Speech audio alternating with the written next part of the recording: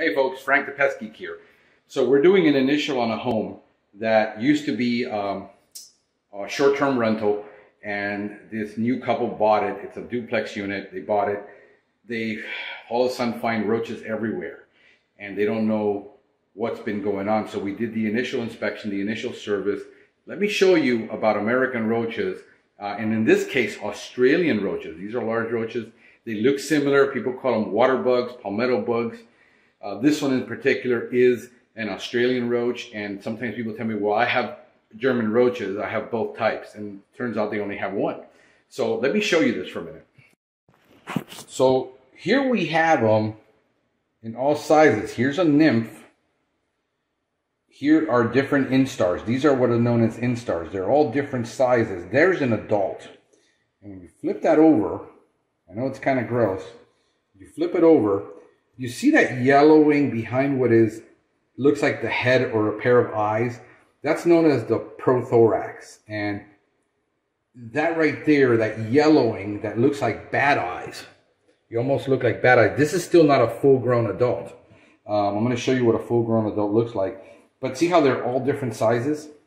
And they will start out like that, you know, and people think, oh, they got German roaches because they just see this. Now, the interesting part about this is that this is something that's been going on for way over a year.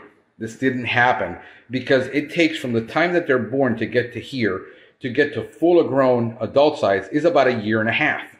So this has been going on for a long time.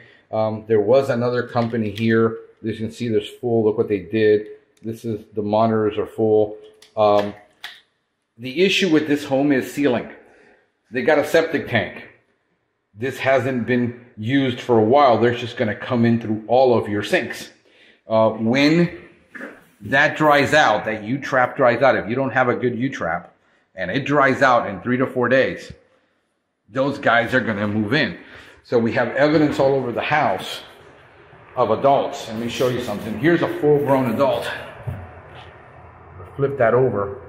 All right.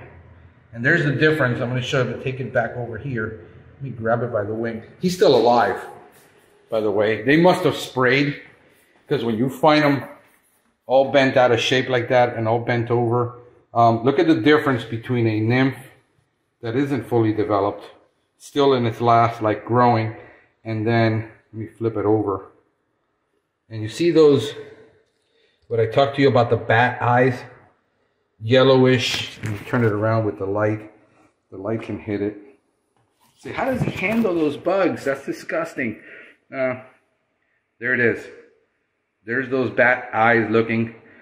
That's a full-grown adult. So yeah, so we're looking at a year and a half. Let me show you something else. Let me show you there was a monitor here from another company. They were monitoring the situation. Personally, I don't like these monitors. We don't use them. We use full-blown mice, but there is, let me see if I can, there's that Oothecae. There it is right there. That's that purse-like looking, and she laid it right there on the monitor, and there is the excrement. People think they got mice. You don't have mice, that's the excrement. So there you go.